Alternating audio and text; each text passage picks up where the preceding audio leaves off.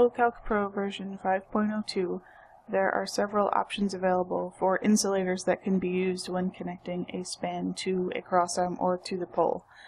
In this video, we're going to take a look at one of the attributes associated with a pin insulator, which is the free versus clamped attribute. As you can see in this example, we have a pole that is constructed with several crossarms on it. On our second crossarm, we can see that there are 3 pin insulators. We can also view these in our inventory panel, shown here with the associated spans.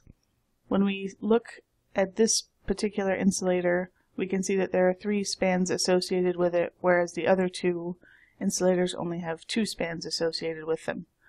When selecting the pin insulator and viewing the attributes in the data entry panel, we can view additional attributes that fall under the Properties filter, and we can see an attribute called Line End Fitting, which is currently set to Free.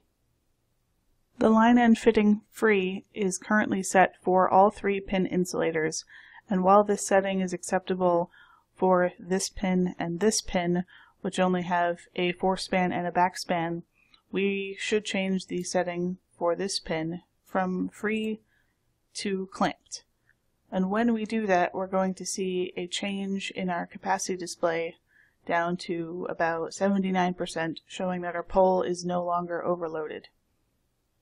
Now, the reason for changing our line end fitting from free to clamped is that under the free setting, we are allowing the tensions between the 4-span and the backspan to equalize across what can also be called a saddle on this pin.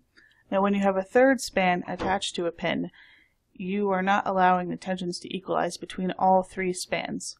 You want this tension of the 3rd span here to stay at a set tension because it's fixed to the pin insulator rather than being allowed to move freely.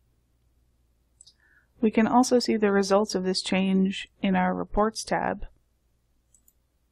If we open up our analysis report and we page over to our 3rd page, here we have a list of all the details associated with each of our spans. Now if we come down here, we can see our 2 secondaries and our service span, where we can also look at the tension of each of those. Now with the setting set to clamped, we can see that the tension between our 2 secondary spans is equalizing, while the tension of our service span is set to 50 pounds. Now if we were to come down and change our line end fitting back to free, our analysis report is going to recalculate. And if we page back over and look again at our tension values, we can see that the tension is equalizing or averaging out between all 3 spans, which is what is causing our capacity display to show that our pole is overloaded.